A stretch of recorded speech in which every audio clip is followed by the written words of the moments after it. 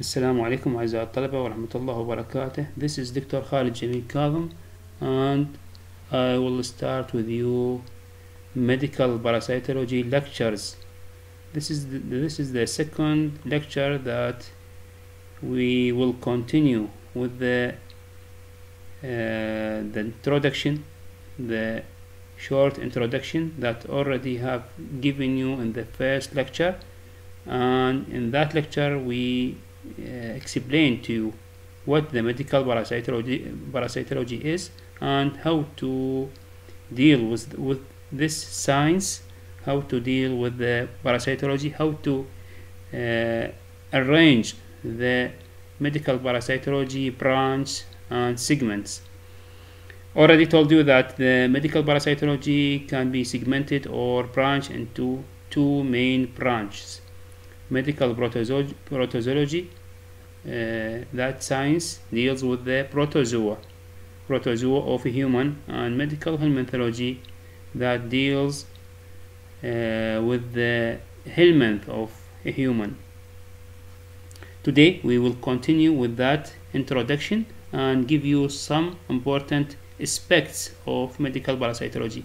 Here we make the comparison between the protozoa and helminth in terms of the size, life cycle, and other some aspects like pathogenesis and symptoms and drug of choice to treat them.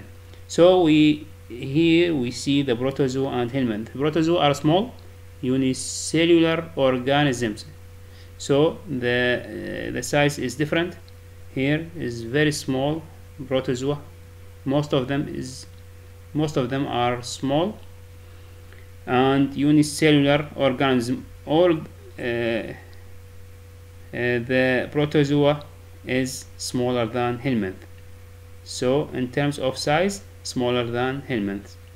Unicellular organisms, while the helminth is multicellular.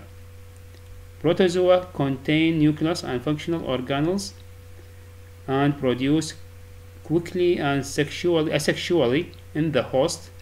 Host here is the human, but may have a sexual phase of their life cycle in another host or vector. While the helminth are metazoa, larger multicellular organisms normally visible to the naked eye, while the protozoa usually invisible in comparison to helminths. Helminths reproduce sexually, usually within the host, and have pre-adult stage, which are ova and larvae, which live externally or in the other hosts, usually intermediate hosts. For the transmission of parasites, the transmission can be or requires a source or reservoir host, which may be human or animal. So the reservoir host can be animal or human, and this is very important to transmit the parasite from host to another one. The second important thing is the route of infection. For example, ingestion, penetration, or insect vector. These are the route of infection for a human. So the infective stage of parasite need to be ingested or penetrated or carried by insect vector to reach to human to start the infection. For the hosts, I already explained in the first lecture some aspects or important notes about the host and the kind of host. But here I just remind you and repeat for you some of the important notes about the kinds of the hosts.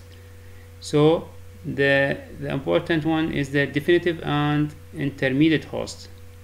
The definitive host, or can be also called final host, is that in which sexual reproduction occurs. For example, mosquitoes for malaria. So inside the mosquitoes, in the life cycle of malaria undergoes sexual reproduction. So we call the mosquito the final host or definitive host. Why? Because we detected the sexual reproduction inside this mosquitoes, or in which the mature forms of parasites occur. So we have two options to decide whether this definitive host or another host.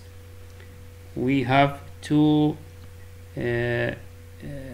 parameters. We can decide the reproduction and the forms, whether it's mature or larval forms.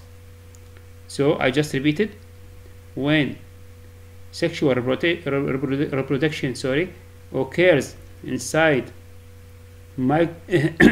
organism, we decide that this organism is definitive host for parasites. Or if we find or detect mature forms of parasites inside this organism, we also decide that this organism is definitive host for the parasites.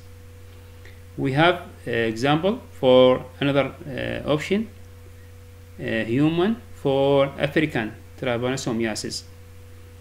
In human, the adult, the mature forms of the trypanosoma occur, so that we call human is the definitive host for this parasite.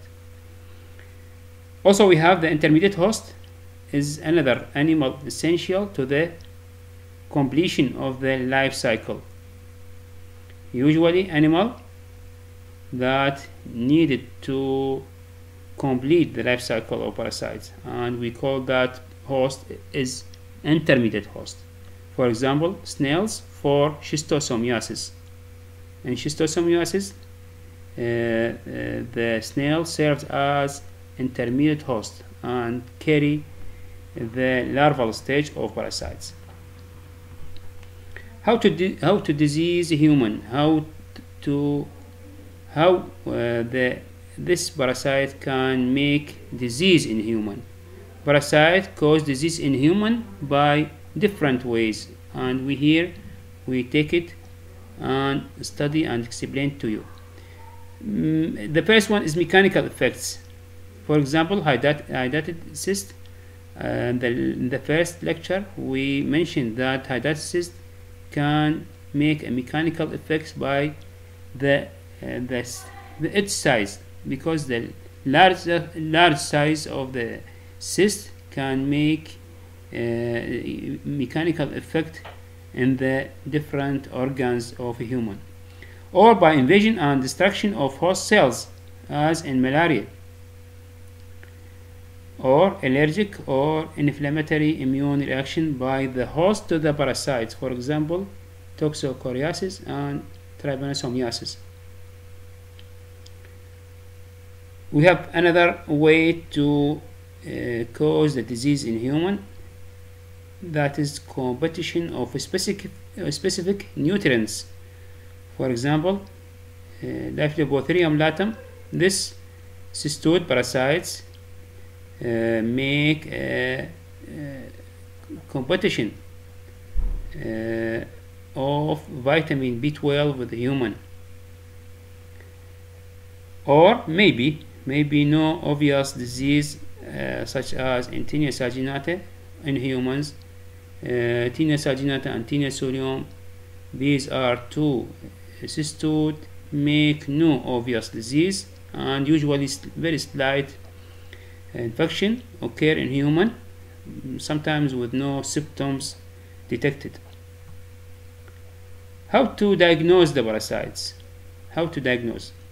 diagnosis in parasitic diseases depends on the first history of exposure and the clinical patterns of illness in the patient. This is the first one. The second one, identification of the parasite itself in excreta. I mean identification of different states of parasites in human, usually in stool, urine, blood, or specific tissues. These are the most locations that the parasites located and can be found. Indirect evidence of the parasite by testing the patient's blood for antibodies or detection of parasite antigens in clinical specimens. These two techniques together called serological techniques. Both of them called serological or immunological techniques to detect parasites usually in blood of a human. The last one is detection of parasite DNA or RNA in clinical specimens. We call this techniques is molecular techniques. Depends mainly on detection of DNA or RNA of the parasites in a human body or human infection. In the next lectures, I will give you the medical helminthology. I will start with you the medical parasitology. Also, we call it worms. Here I give you the branch, the main branch of worms or helminths. We started from the right to left, from the simple to the most complicated helminths. The first one is trematode and cystode, and the last one nematodes. The trematodes is the unsegmented parasites, and the morphology is leaf-like or cylindrical. Reproduction also we will study it extensively, and the infection mainly by larval stage entering intestinal tract, sometimes through skin. This is the route of infection for the parasite. While in cystode, the cystode is very long worms, segmented, and possess colex, snake, and proglottids. These are the segments of body or worm's body. Sometimes multiplication. This is the most important things about the cystode. Sometimes multiplication within larval forms. So we expect to see some forms or some larval forms of cystode, and the infection generally by encysted larvae. So we expect to see the encysted larvae in the life cycle of cystodes. And the last one is the nematodes, the most complicated helminths or worms, the nematodes, which are unsegmented, and the sexes is separated, so we see the male and female of parasite, and the infection occurred by ingestion of eggs or penetration of larvae through the surfaces, or can be by arthropod vector or ingestion of encysted larvae. This is the segments or the branch of worms that we are planning to take it and give it to you and study it in the next weeks. And we will start with trematodes and cystode, and the last one is nematode. Start from the next lecture, we will start with trematode, and we will take one by one in details, and we start with we continue with cystode and nematode. I hope in this lecture we just explained a short introduction and gave it to you the most important points about the medical parasitology and worms.